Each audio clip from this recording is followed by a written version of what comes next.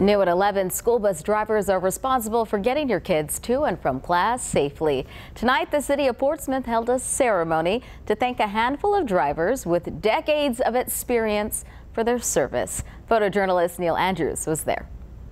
The wheels on the bus, they go round and round. They go round and round. They go round and round. The wheels on the bus, they go round and round. Thank you. Thank you for everything that you do for the children of Portsmouth. Our kids are precious cargo. They are dedicated to our children. And for that, I say thank you again.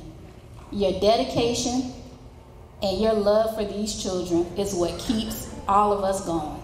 It's really nice to be recognized after so many years with something like this. They've recognized us, but nothing like this to this, extent. I feel so appreciated. So it shows how much love that we received today, to be so appreciated for all the hard work that we do, because a bus driver has a hard job. We consider when they come on that bus, they are our responsibility. It's our job to make sure they get there safely.